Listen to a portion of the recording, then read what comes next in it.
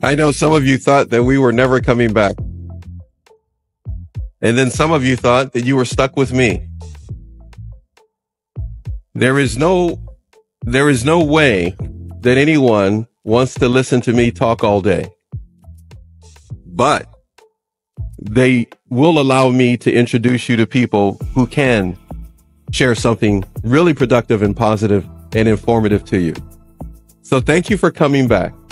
And hello to you, Terry, because I see on my big screen over here, Terry's here. Fadwa is back. Thank you, everyone, for being here. But let's get to the special person of the hour. And we're going to talk about a number of things. And of course, feel free to jump in as you normally do. Let's get to Laura, because Shay Shay's back in the house. Shay Shay's here. Terry's here. Fadwa's here. Thank you, everyone. We need to get to Laura because we're going to talk a little bit more about what you can do to be a great support to someone that has chronic illness, or strengthen yourself and encourage yourself with a good support team. All right, enough of me. You guys had enough of me. I'm actually here. Oh my gosh, I'm so sorry. If people only knew, but they won't, because I am your protector for this time frame. And then I hand you back to your life. You made it. I'm here. Hi, Shay Shay. I have to tell you, thanks for coming back. This was the best fun I've ever had. I never expected this much fun that I was going to have. I knew I was going to have fun, but this was really good. This was really good. You're welcome, Shay Shay. But what we went through to come back for the second time. We'll never tell anyone. I will never tell. Well, I'm going to tell my daughters. My daughters will, I have to tell them, because they're going to like, so what happened? I was like, I will tell my daughters, but. What the heck? It was one of those. Well, it was one of those. There you go. Hashtag. There's your new hashtag. Hashtag. It was one of those. All right. So, 10 tips that you could pass. Yes, please. Yes. Yes, please. I have what I call 10 ways to supercharge your life despite living with chronic illness. Or I'm going to add, because I also help people who are living with limitations due to an injury. So I also do that. So first way you can supercharge your life is to live in alignment. So do as you say and say as you do, right? And the biggest source of, I'm going to say, spiritual bankruptcy is when you're not living in alignment. Okay. You're not, you're saying you want to lose weight, and then you eat the chocolate cake, and then it's those kinds of things. So staying in alignment with what you say you want is important. 2, be a conscious creator. So don't stand for being a victim. Don't allow things to just happen to you willy-nilly, floating through life, kind of aimless, right? Just whatever you run into. So commit to becoming a conscious creator, and be yourself, right? And be yourself is like getting to that authentic part of you and really listening to your heart, which will inform you of, all your choices and all of the things that you truly want in life, not things you have to do, right? And then we have let go of the past. And is that number 4 or number 3? That is number 4. And number 3 was be yourself? Yes. Okay. Go ahead, please. Yep. And let go of the past. that may be a little bit difficult to do on your own, but it's very necessary. Sometimes there's books that can guide you through it. Life coaching, again, is a great source of, and my integrative life coaching style really gets to the inner child work. And it is freeing, I'm telling you. Number 5, right? So if we're always making choices out of fear, oh, I better go to that, function because everybody's going to talk about me if I don't, so that's a fear-based decision.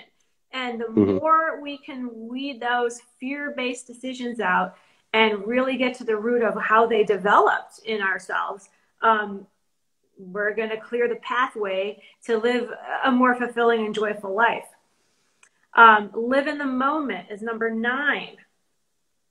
So learn how to shut off that monkey mind. I think I talked about that earlier, how, the negative chatter or the running list of things you have to do, where you have to go, and you're thinking 3 days ahead of yourself. The more you can get control of that monkey mind, and you'll be able to enjoy your present moment.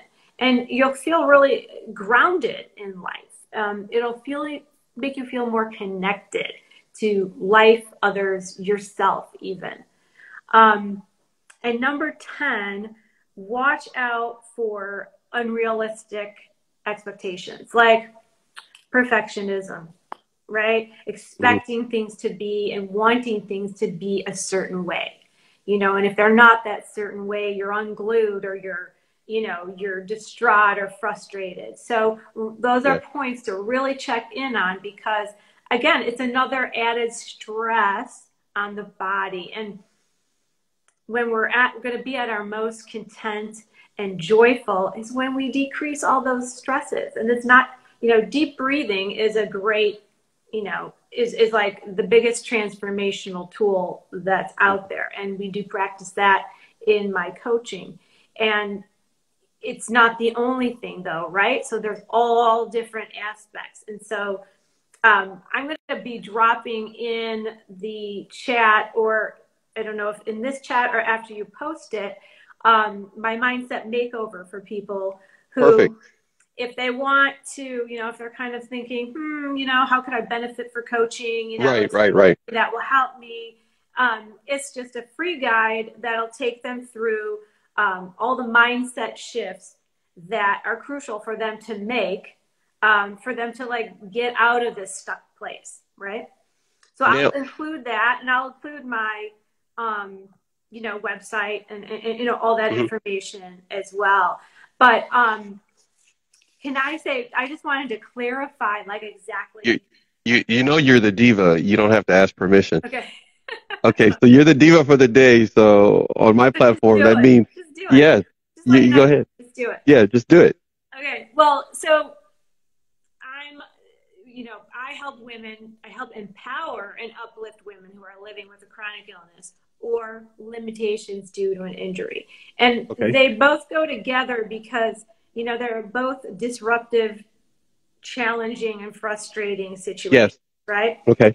And my goal, first, my desire of working with that group is that I've experienced both, right? I had a big chunk of time where I woke up one morning and I couldn't walk. Funny enough, this is part of Lyme disease. I had to postpone my teaching.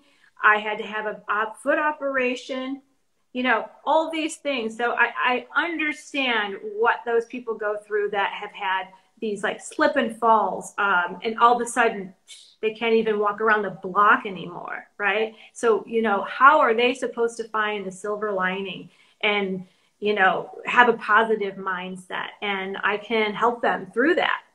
And so, what I really do believe, for not just chronic illness people or people with injuries, but I believe that when you open your eyes to new perspectives, possibilities, and then your own personal power, you can become a conscious creator of a life that you love living in. And really, that's the bottom line. You know, it takes opening, I think I talked about this earlier, opening your mind up Yeah. to those Mm-hmm. possibilities.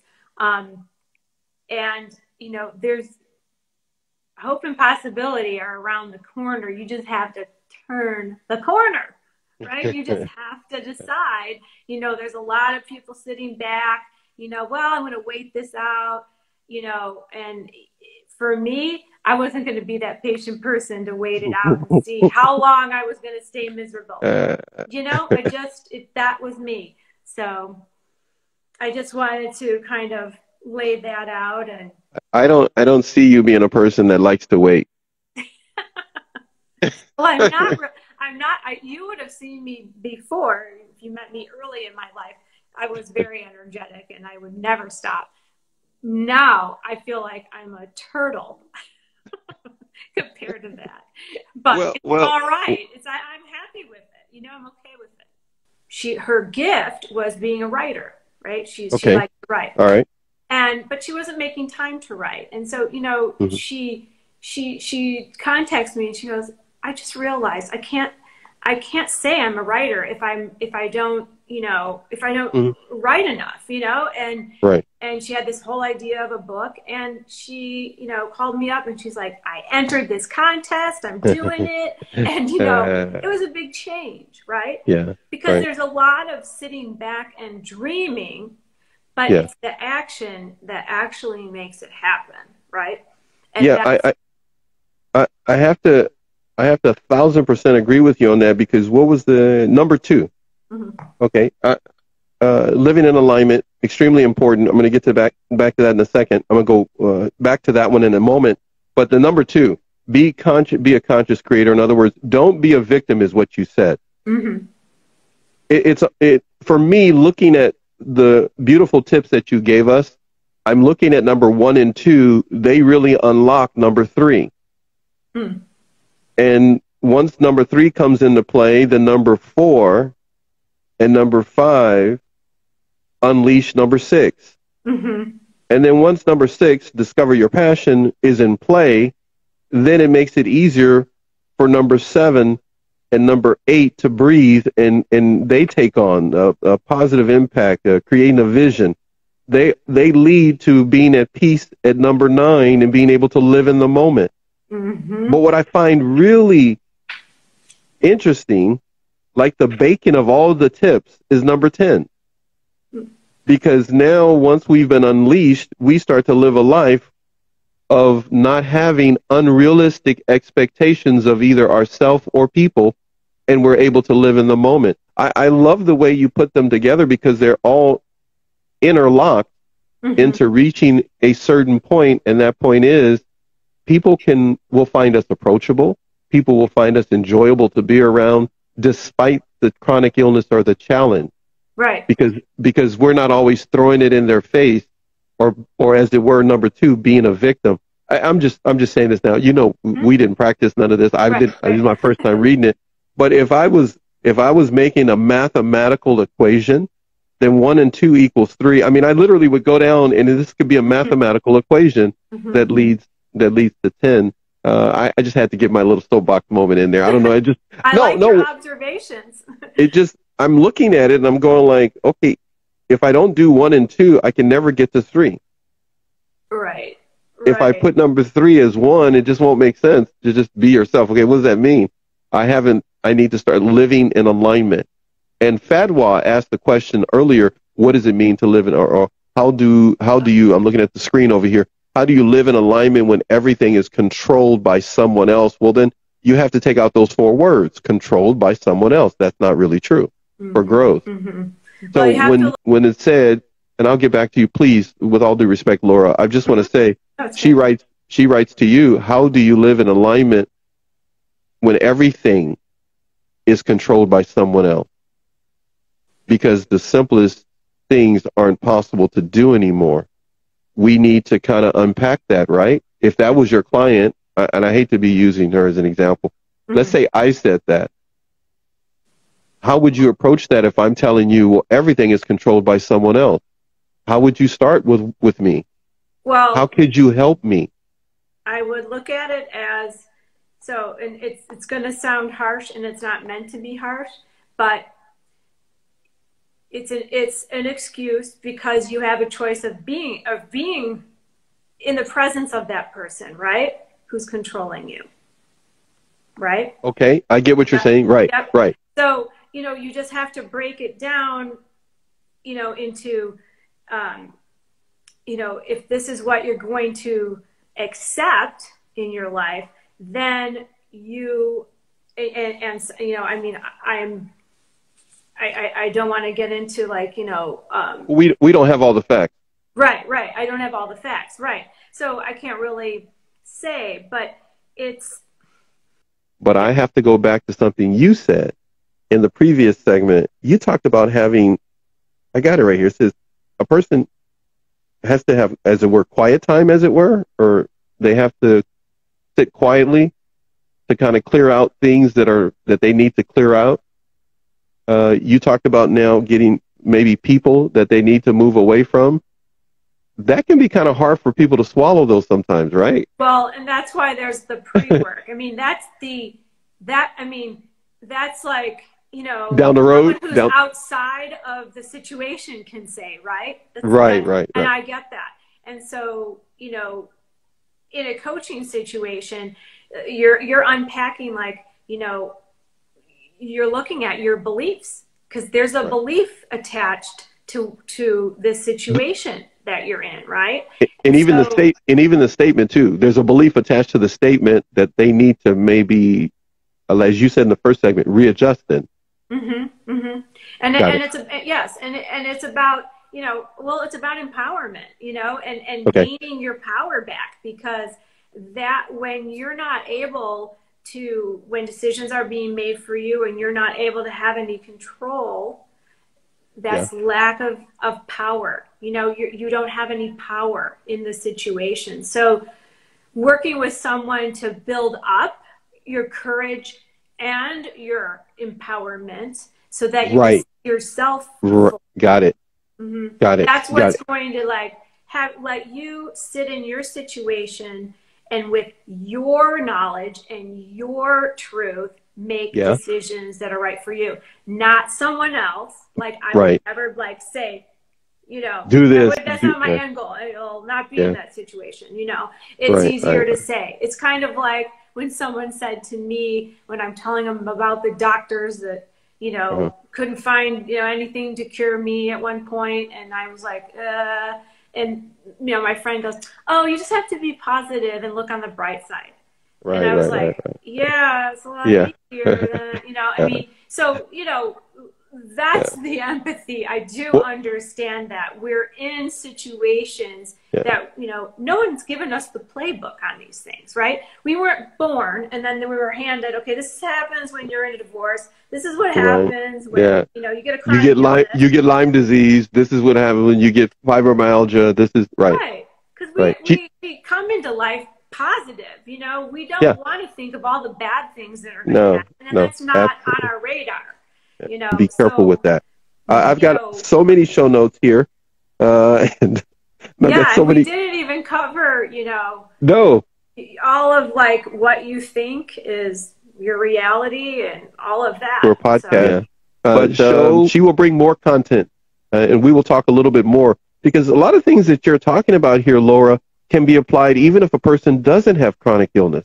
That's what I find intriguing about it. When you started talking, I went like, and I could use that. Let me write that down. I was like, I'm writing it down. Yeah, it's universal, pretty much. If you want to live your best life, it's universal concepts. Yeah. The show. So thank you, everyone, again. Thank you for watching. I've turned back to this camera over here. And thank you, Laura, for being an outstandingly magnificent woman who you just gave me a lot to think about. And I appreciate you so much and admire you for your strength and your wisdom.